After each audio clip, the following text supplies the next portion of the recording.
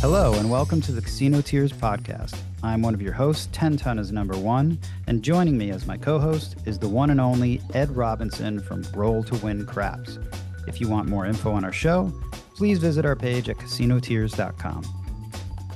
On this week's show, we discuss the Brownwater Bash, Hard Rock VIPs, Meetup in Biloxi. We also touch on running a team table, Iceman, the Yuri, Spanish Moss, and a very special gift that humbled Ed.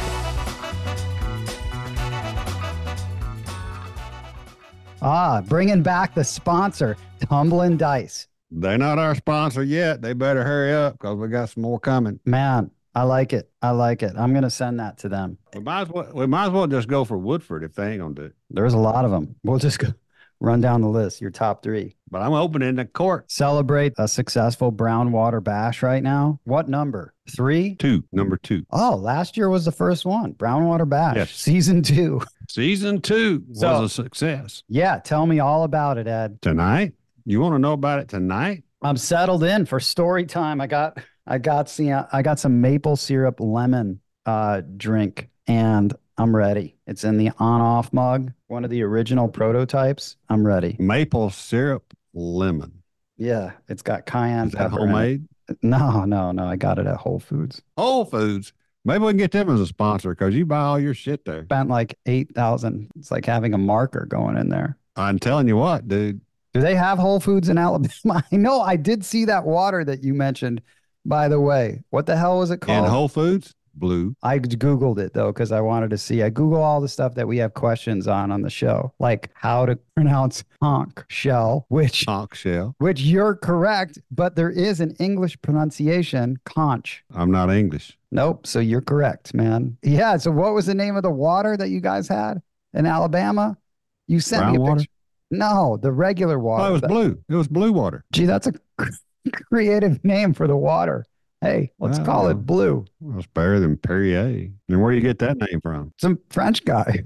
So you saw some blue water? I Googled it. Yeah, I'm always curious. I'm curious about where you're from. It is definitely like a different country, Republic of Alabama and the South. I'm so happy, though, that this podcast represents that part of the world. 2/3 of the population. It is a strong between the West and us. Yeah, it's a strong craps community, man. So, like, dude, come on. I'm dying to hear about this. All right. So you want to know about Brownwater Bash? Give it to me, man. Yeah. Mississippi. So when you go down there, dude, take it from the beginning. Set this thing up. So for people that are just joining it, what is it? What is the Brownwater Bash? Yeah. The Brownwater, it's nothing more. It's very simple. It's just a meetup. You know, I've got a lot of people that watch the channel, a lot of people with Casino Tears watch the channel too. So we decided last year, let's just see if anybody wants to meet us up down in Biloxi, have a meetup, and go play craps. Nothing really organized last year. This year, a little bit more organized, but we didn't really change the flavor because the flavor is we're going to be in Biloxi. Here's where I'm going to be. Here's where we're going to be at. So I got down there Thursday night, but we always plan a general meetup, just kind of intro, have a few drinks and that kind of thing on Saturday afternoon, mid-afternoon. So that's the only organized really part of the whole process is just making sure we got a place to meet and have a few drinks, shake hands, take pictures, that kind of stuff. Where was that? That was at the Hard Rock? We were at the Hard Rock Casino in Biloxi, Mississippi. So how many people showed up? 40 something? Yes, close to 50. Wow, that's strong. Yeah, and you're skipping ahead from when I got there, but we had 42 in the room in the VIP lounge. There was several that straggled in and out before that and after that, but didn't come to that particular meeting where we did a head count. So somewhere between 45 and 50 is my best guess. That's strong. Probably close to 50. Dude, we had people drive down from New York and New Jersey. Drive. Man, that is a long ass drive. I cannot imagine. I wouldn't drive that far. I wouldn't drive that far to see a fiddle fart. But I have had to drive all through the country like that when I was on tour. I can't imagine doing that. And Birdman drove down from Indiana, which is like, Yeah, he drove down from northern that's like, Indiana. We how had many hours is that? 16, 18, something like that? he probably was 12. Jesus, dude. They drove That that fucking far. I don't know if I'd drive that far to see you, Ed. I mean, and I'm the I co-host. I wouldn't. don't know. I don't think you I wouldn't drive drive that that far far to either. see me. No To fucking see way. you, I can Yeah, see you on every Tuesday I night or whatever know. one. You'd Yeah. be like, why am I going to do that? I mean, I'm kind of honored that they would drive that far for you, and I'm not even you. And well, they had craps licenses to pick up and Mm, things like that too. So, that's but true. I got down there Thursday Okay. because we had guys come in Wednesday. We had people show up on Wednesday. Sweet Lou was down there like Sweet Lou came in. Sweet Lou, dude. Sweet Sweet Lou Lou got there showed up. about Tuesday. And we had guys Oh, there Tuesday dude, the night. early bird. Justice Jen came in from San Francisco. Man, that is a technically, does that take the cake for the longest distance traveled? As far as I know, yeah. I mean, she flew, of course. She didn't Yeah, drive. well, She flew. still, that's the longest drive is from New York. Man, Yeah, Ed. New York, New Jersey. That was long drives. We had people from Texas. And you think Texas is close, and with the Midwest, middle of Texas is not close. It's a long Oh, drive. It's as far. We had people driving from west side of Dallas and stuff. So damn. that's as far as Birdman drove, basically. Probably, maybe even further. Man, Ed, I'm honored, dude. I'm Oh, honored. it's humbling. It's very humbling. I mean, they bring you gifts. They bring you, they bring me bourbon. I met my bootlegger. Ah, bootlegger was there. Of Oh yeah, course he bootlegger was there. was. Did he back up a truck full of bourbon? Close. That's why I got that tumbling dice. He brought me 2 bottles of that. He's a proper bootlegger. Yeah, I mean, most of it's pretty rare stuff that he brought down. A couple of the fans, they brought me some Woodford Reserve. Nice. I got into that down there, and then they wrote me a nice note. That is nice, Ed. That's nice. Who were you with that Thursday night? That's like the early hunting crew. Gargoyle, Jeff from Mid Atlantic Craps, Sweet Lou, I think went. Justice Jen That's a pretty good lineup. Yeah. didn't play long. Played one quick session, left. What's a quick session? Did everyone shoot once or did everyone get to shoot twice? What I do you think we call shot it? about twice. We shot once or twice. I think I only shot once. I said, I'm not playing this table anymore. It was, and you felt my dice were digging and just kind of stopping. They weren't even going to the wall. I was like, I do not like the action at all on these tables. Jen did have ended up having a nice roll. I could watch her rolling for, 20 minutes or so while I'm standing in line at the cage. But then they were having little convention things. Some drunk guys came in there and got kind of rowdy and started pushing people around, trying on the table, and everybody just colored up and left. I like playing craps with people that are like just getting out of dinner from their convention. Oh, they could barely stand up, dude. They weren't out of dinner. They just fell out of the bar somewhere. Damn. Okay. My kind of people. They were very rude. They were pushing Jen down the rail and stuff, and it wasn't cool. So we left. Friday, I played a lot, obviously, on Friday. Give me some highlights on Friday, man. A lot of us had dinner together on Friday night. Then we went straight to the crapless table that was opening up and marked our spots in the hunting blind Nice. so that we could shoot some craps in different locations. Did a lot of dancing. Me and Justice Jen, I was at stick left one, she was at stick right one.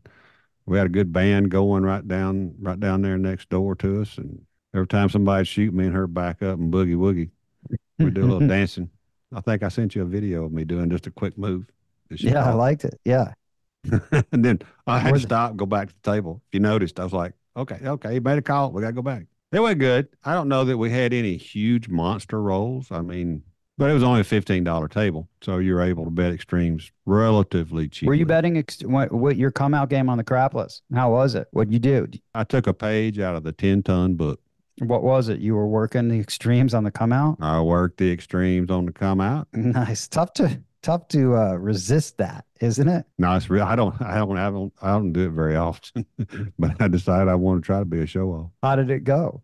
Did you hit I any? threw a 12. Nice. What set were you using? 1-4-1-2 to hit that? 5-4, 5-6. Okay, nice. 14-foot table. I knew I'd get a little off, get at least one of the dice would be off axis, hoping that I could keep the right one on axis. When that hit, what did you do with that hit on the 12? Press it. No, I didn't press it. I said, take it down, let me have it. And I added some money to it and used it as odds. I didn't hit it again, but I look like a show off by hitting it Yeah, when we come nice. I out. like that. Yep. That's good. Legend. You can't take yourself seriously when you're doing stuff like that. And you can't take yourself seriously when you're having these meetups. I mean, you're going to hem and haw and back and forth with everybody, just having a good time. And, like, hold my bourbon. Let me show you how to come out on this game. Yeah, that's 97 out. Oh, whoops. Give So me that bourbon back. don't spill it. It was all everybody just kind of getting acquainted. I mean, we had dinner. We went and played. The crapless table was opening up. We went and marked out our spots. Let them count the bank and all that stuff. Had a good time, just kind of chilling and not over betting. I was, just being cautious and just kind of getting to know each other and getting to know the tables. Some of these people you have never met in real life, correct? Yeah, there was a lot I had never met. Now, there was a lot that came back from last year as well. Subscribers and viewers of the YouTube channel were there. Who drove in from New York, man? And what does he have a handle? Name's Anthony. His name's Anthony. He didn't have a handle. Did he get a temporary license? Because he should He have. did get, I think he did get a temporary license. Okay, good.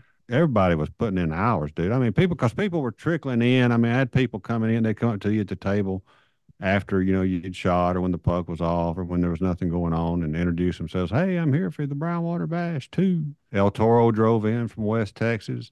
Dude, El Toro, man. El Toro was in. Big Money Mike. Yeah, he's a friend of El Toro's. Is he big? Nice guy. Like, is he a big dude? Just big money. Sarge came in from Texas. Okay. Mark the Point from Savannah, Georgia came in. He's from Savannah? Yeah. Savannah, dude. My aunt lives in Savannah. Really? Yeah. It looks like a pretty town. Oh, dude, it's a freaking gorgeous town. Old town.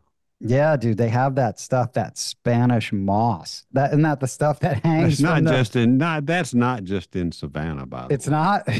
It hangs. Where else is it? I thought just in Savannah. It's in Alabama. It's in Georgia. It's You in guys have that Florida. stuff It's there? in Mississippi. It's in Louisiana. Hell, it might be in Texas. I don't Well, know. I feel like it got more popularized from like movies that show Savannah, and you see that stuff, that Spanish moss hangs off of. Well, it just grows in trees. It just grows in trees. It doesn't have roots. It's just an airborne. It's almost like Really? a parasite on a tree. Yeah, it doesn't have any roots or anything. So Ed, you know what? With that, I think, correct me if I'm wrong. The random tidbit of little factoid that I know about Spanish moss, dude.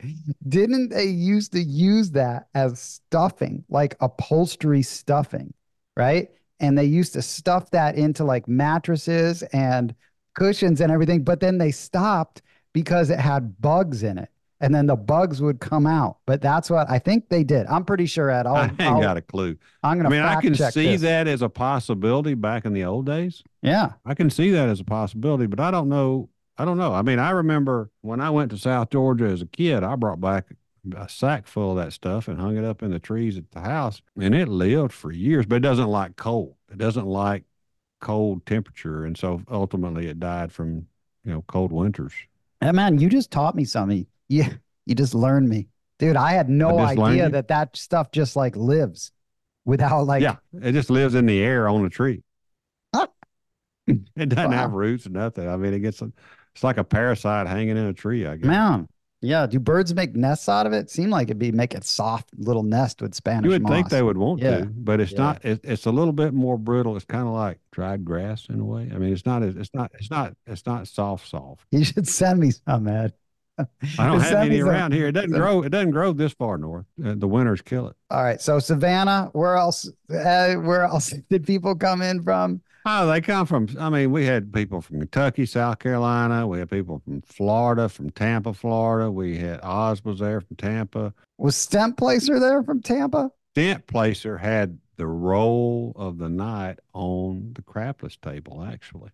Nice. He was throwing from the left hook and throwing 14 foot and made man. a fine roll on that table. It's a lot of distance. And that's when me and Jen were dancing, I think. Sounds like they came from far and wide, all over the U.S. Oh, I mean, hell, Jeff's from Maryland, Snow Hill. East Shore of Maryland. Yeah, Snow Hill. Waylon came in on Saturday. Waylon, did he bring his dad? Yes, he did. I played No with his way, dad. did he really? Yeah, his dad showed up. Oh, nice, man. We had a hell of a good time. Let's see, I'm trying to think. I threw from stick right one night, and people were coming up to me going, Ed, you want, I mean, the people on stick left, they said, Ed, you want to come down here? I'm like, no, y'all just stay where you're at. I'll just throw from over here at stick right. I had a really, really nice roll, probably 20 or so plus From 25, stick 20, right? 25. I mean, I do that on that particular table quite often because a lot of times stick left's taken anyway. So I was comfortable there. I practiced from there a little bit, so I'm always comfortable with that shot. Your stick right shot. Where's your landing zone? I'm not throwing it. I'm not throwing straight down. I'm throwing cross diagonally into the turn Okay. next to Yep. the dealer. Yep. Yep. That's where I throw it too. It's comfortable. Getting over into a table and trying to throw, leaning and twisting and contorting yourself.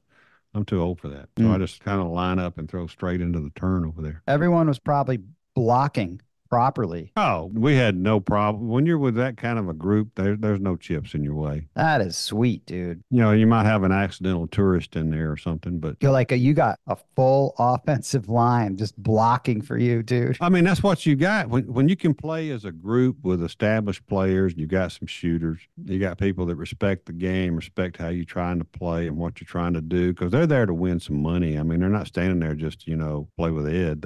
They'd like to win money more than they'd like to play with Ed. I think I would. I mean, I wouldn't want to play with me and lose. I'd rather play with me and win. So I mean, and in any of the other shooters that were there, well, I mean, we had a lot of people that were all well qualified to play. But most of them were just fans, I guess, and a lot of them didn't play. They just kind of blocked and enjoyed being on the table with me and Yeah. some of the other people that were there. Yeah. Birdman, he and El Toro, I think they went to some other casinos or something at one time, Yeah. maybe twice. Scouting. Yeah. Saturday morning, boom, showtime. Saturday morning, I got up about 5 o'clock and I was on the table about 6:30 and nobody was on it. Damn, what time you go to bed, dude? How many hours sleep you get when you do that? Like 4, 5? None, No, none. okay. You are ready then. You're I mentally wasn't. up. I did not sleep well down there at all. I was in bed, but I wasn't sleeping. I mean, Okay. I was just laying there Were tossing you and just turning. thinking about hunting craps? I don't know, just too much going on in my head, I guess. But I wasn't really thinking about craps. I was just like couldn't get comfortable enough to go to sleep for some reason. Sometimes your mind just won't turn on. Put on our podcast, Ed. It'll put you to sleep. Next Yeah, time, try that. I'm telling you, I do that. I will do that. See if it works. Put that on. You'll be like, There was nobody on the table, and I was feeling really weird. I'm on this diet. the all bourbon diet? That diet? Yeah, I mean, no car. There's no carbs in bourbon. But I was a little shaky. I just felt shaky and jittery, and I was like, Yeah, man. You're hunting craps with. I'm not feeling good at all. I'm feeling really weird. And this cocktail waitress came by, and after my first cup of coffee from her, she came back by, and I said, "Bring me a little bit of orange juice." And that was what I needed because it's 15 minutes after I drank that orange juice because I'm almost diabetic, And I think I was in a sugar crash. And within 15 minutes, man, I was like perfect, Yeah, nice. feeling perfect. Stick And as left soon as one. Yep. Okay. And so I made a few tosses, made a nice little run going. I was like, I like this. I feel good. I texted everybody, said, I'm on the table by myself. I had a 20, 25, maybe even close to 30 roller somewhere in that morning. I Good mean, I morning. was, Yeah, nice. yeah, good morning craps table. Everybody kind of showed up, kind of ended up taking over the whole table right about 30 minutes later. And we played for a couple, 3 hours on Saturday. I mean, Casino Tears was well represented down there. There was hats and T-shirts all over the Nice. place down. Dealers and all them people were like, "What the heck is that?" And we'd tell them, and they'd like, "We'll have to go check it out." You said put it on when you have trouble sleeping. Yeah, yeah. If you can't sleep, just listen to us. And then so we went over to Harrah's somewhere around mid morning to go run over to Harrah's, and that was just because they had the ATS on a crapless table. Okay.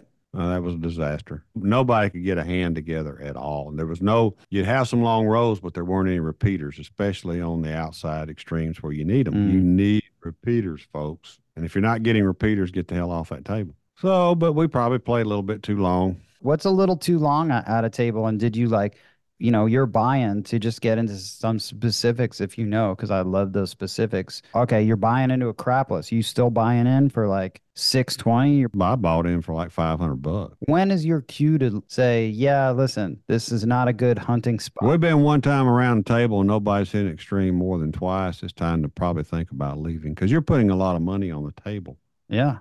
Or you're ending up with a lot of, it depends on how you play, you're ending up with a lot of money on the table, and you've got to get that back into your rack to continue. And if you can't do that, then you need to get off. Your Theo skyrockets at Crapless. That's what any host would love that. You get rated more. That's a fact. But I don't care about my theoretical. I just care about the chips in the rack. Yeah, yeah. I'm just saying. That's why Harrah's only opens that up first thing in the morning. Oh, they don't give you a choice. In fact, it opened at 9 o'clock, and we were there waiting on it to open. That's a matter of now that I think about it, we were there waiting on it to open. You guys just degenerates, huh?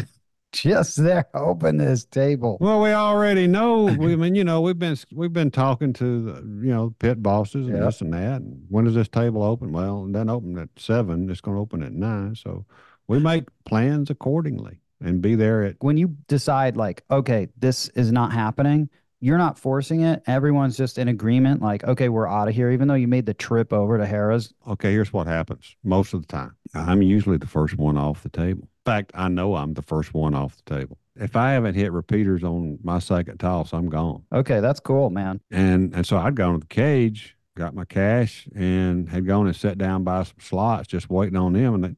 And eventually, what they were doing, which is always what happens, I want to shoot one more time. I want to shoot one more time. I shot twice. I was the first one to shoot, so I was out. Everybody else wants to shoot again. And so as it kind of goes around the table, people start fading away and going to the cage. I've been normally a 3-strike and I'm out. So you're just after 2. I could just tell. I didn't want 3 strikes. I was out. Okay, done. Cool. Yeah. I'd rather walk away a small loser because nobody was doing anything. I mean, there was just nothing there. And then if I couldn't do it, I just felt like I needed to go. I didn't want to take up some spot somebody else might want. I didn't want to, I just going to sit over there and watch. That's a pro move, man. That is a pro move. I will walk away quick on those tables. That's huge. Says the man who was logged at 10 hours on Saturday. Yeah, well, I mean, at least you know when to stay. At 2 o'clock, we had that meetup there at the Hard Rock. Tell me about the meetup, man. Like I said, we had 42 people in the VIP. Where is it? Is it everyone's meeting up in this room? Because I thought there was a room on Sunday too with a private table. Or are those two things very different? Very different. So we're in the VIP lounge or the VIP bar. Yeah, right? That's pretty sweet. Yeah. Okay, VIP. So we got a private bartender and server, and those guys know me well. I mean, as soon as I walk in the door, they're pouring me a bullet. All right, cool. And then everyone starts trickling in. They ran out of bullet. Because everybody wanted to be drinking bullet, and we ran out of bullet. I let colorblind kid have the last. CBK bullet. Was there. CBK was there. Where'd he drive in from? Somewhere out in the middle of Texas. Man. Okay, so everyone's in that room. You sent me pictures. Yeah. I loved it. I thought Macho Man Randy Savage was in there. I thought for a second. That was Cajun. You're talking about Cajun Craps, right? I do. I love that guy. He had a great T-shirt on. I anointed his wife as the official photographer to be sure to send me pictures because I didn't have time to take pictures. He was wearing a great shirt.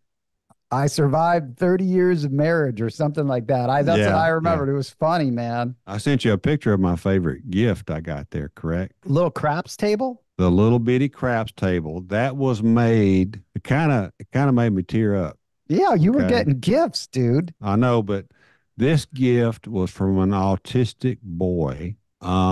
This like a neighbor to one of the people who watched who watched the channel and listened to the podcast. And he's got that super mathematical mind. He knows every payout. Yeah. You can put any denomination on any number, and he can tell you immediately what the payout is. Doesn't matter what you throw out there. Yeah, like Rain Man, dude. Yeah, exactly. And so while they're practicing and playing, and he's doing the bets for the guy that's that kind of thing, he would have my channel up on the TV above the table, and lo and behold, the little boy made me I think he was like 15, 16 years old, I think, but made me a miniature craps table. It actually holds a sleeve of dice. It's just long enough to set a sleeve of dice. Sweet. Sleeve of dice inside. That was a very touching thing. I bet I got to put that picture up, man. We got to send that kid up. Got to get his handle. Does that kid have a handle? You find his handle, Ed. We need to find a handle. Yeah. He needs a license.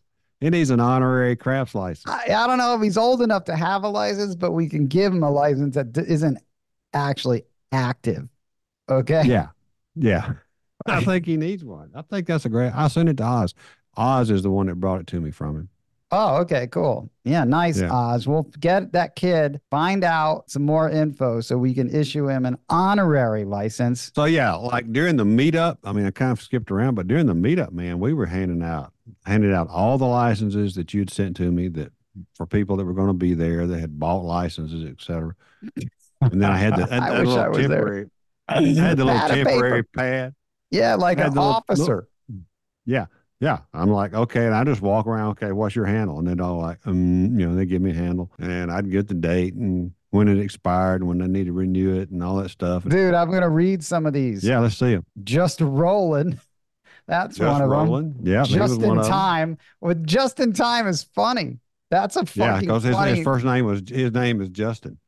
I like that, man. And then there's old school. Yeah, old school is old school for sure, dude. And then there's Iceman. That's cool. And then I see this roll to win craps. That's really cool. This little, I guess you'd say it's like this little model, like this 3D sort of model that was It was made. a 3D printer. Nice. He designed it himself, did all the mathematical calculations, width, all that, the height, all that stuff to make it perfect to scale. It's but cool, still man. hold. It's got these dice balanced on there. It's got roll to win, and Yeah. it's got the green felt on it. Yeah, yeah. That's good. That is good, man. Maybe That's this a kid's beautiful gonna. little piece. I've got it up there on the shelf where bourbon's supposed to be. There you go. Yeah, that's all you sent me. I don't know. Maybe there's too much bourbon, but I'm sure there were more temporary license. If you got a temporary license, you got to send. I need more info to actually get I it. did almost a full. I mean, there was a bunch. There was a bunch Man. issued. Is that all I sent you? Yeah, 4, dude.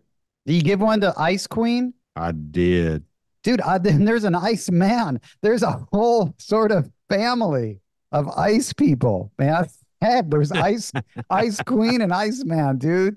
Ice Queen. Ice Queen used to be a dealer. Ah, okay. And they would say every time she came up to the table to deal, turn your bets off. The Ice Queen is here. And sure enough, I'd roll 7. Yeah, that's her number, man. She's got some. So she stays away from us when we're playing. Yeah, hey, she knows who she is. Yeah. But Iceman was actually that handle. That was a basketball player. Bet you don't know who it was. I don't think you liked basketball. Number 44, George Gervin, Iceman. He played on the San Antonio Spurs, was his, I think, main team. I'm pretty sure. Iceman. I used to have a poster of him when I was a kid on my wall. He was in a throne of like made out of ice. He was like on a toilet? No, like a real throne, like Game of Thrones, sitting there made out of ice with two basketballs. The Iceman, George Gervin. All right. So anyway, there's another Iceman. All right. Was everyone just getting liquored up in this at the meet and greet? That was like, they run out, like I said, they run out of bullet. I went to Eagle Rare, which is a higher dollar bourbon. Judge 3-Putt. Oh, Judge 3-Putt was there. Judge 3-Putt was there way early. In fact, him and Sweet Lou hooked up a night or two early because I sent them each other's info. I said, y'all are both down there. You might as well go hang out. That's nice. Bringing the community together. Yeah, getting people to know each other. I mean, he's a retired police officer from up in the Northeast up there. Sweet Lou is? Yes. Sweet Lou and Judge 3-Putt naturally should be friends. The judge. Dude, you would not believe. We put Sweet Lou in charge of the queue line around us on Sunday night, but that's another story. You should have gave Sweet Lou the temporary licenses to go and issue. Yeah, but I think as a cop, he would have been like used to issuing things, you know?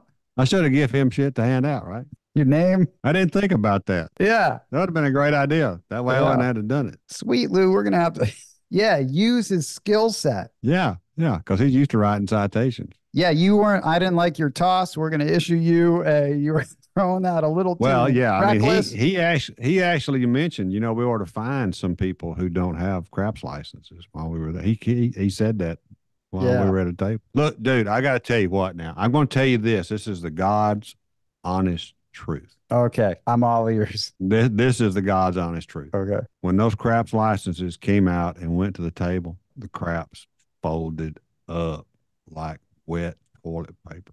I mean, they surrendered. Did the licenses have that? Those licenses freaking just make those craps start biting. Fold up. No, they just fold up and lay over and just die. I mean, you can just pick them up off the floor. There's so many of them. Yeah. I mean, shit. The licenses were incredible. I mean, seriously, People are wearing those licenses at the table, either hanging around the neck. Some guys were putting them on their belt loop like they were wearing them like, like detective style. I love that I had the pins that I ordered That those the pins. pins were the most important piece, as far as I was concerned, because it keeps them from hanging down over the table. That's crazy, Ed, because those were like the afterthought. Like I ordered those because I wear them like with the lanyard because when I went out with a couple guys with the licenses, it just looked like we were getting out of a convention. We could have been from like Chrysler. I had the lanyard on, but I'd take mine and pin it to the top of my pocket. That's amazing. I like that the pins actually were utilized. Oh, the pins were utilized more than the lanyard. Yeah, proper license. Yeah, proper hunting license, man. Yeah, absolutely. I mean, we played for a long time Saturday night on that crapless, and then I went to the bar. So you were playing crapless again on Saturday then?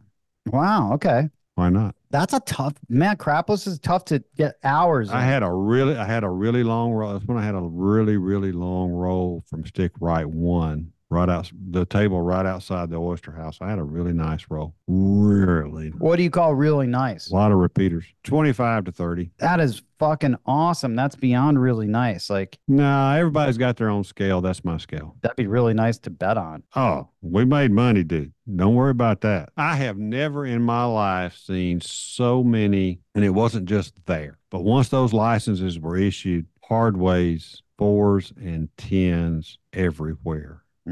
Hard eights, hard sixes, been parlayed and then parlayed again and still hitting. Wow. I mean, it was insane. I have never, ever seen hard ways the way those came out. Who was lucky enough to be on the table then? Well, I mean, they weren't just happening. They were happening wherever the craps license was. Man, they would just bring them out, man. It's like I mean, they would go to Harrah's and you'd get a note from Justice Jen that her and, Ryan from Mark the Point, Mark's hitting, $100 parlay on a hard eight or a hard six or something. Sweet. I mean, it's just, she's rolling. She hit the ATS twice. And I mean, it's just like, that is amazing.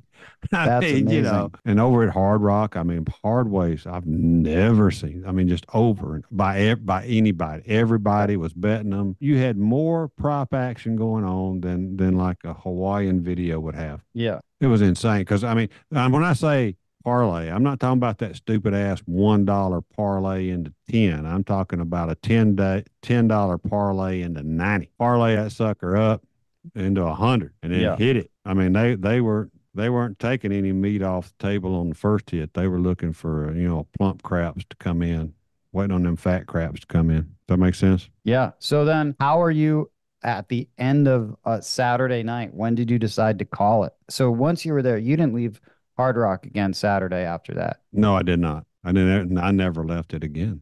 Oh, okay. People who have never been down there, they got to go check out other places. Yeah. They're collecting chips here and there, and all of a sudden, your phone would blow up with so and so just threw this big old hand, like Jen, who just threw two. She threw two ATSs that night. That's incredible, isn't it, Ed? To throw two ATSs in a night? Well, I mean, there's a lot of people that have. I would have made 12,000 just on that if I was at the table with her. Just on those two. Just on the ATS. Just off of that. That's a minimum of what I would have. But it was a crapless table, so you would have made a lot more. Probably, right? Man, she's a shooter, huh? Justice Jen. She has some talent. Justice Jen, just a sharpshooter. Yeah, she has some good rolls. Mark the Point had good rolls. Jeff had great rolls. Gargle had some freaking fantastic rolls, and I didn't do too shabby. El Toro was bouncing around a lot. They went to different casinos, probably went to too many, because if you're not careful, you'll find yourself chasing. And he knows this, but I mean, you'll find yourself chasing instead of just camping out and waiting on the crap to come to you. Sometimes you just got to sit there and be patient, right, Ed? Yeah, you got like Bo said. You put your camo on. Gotta get your camo on. Be patient, dude. Got to get in the blind, hide. What did Bo say? It takes patience.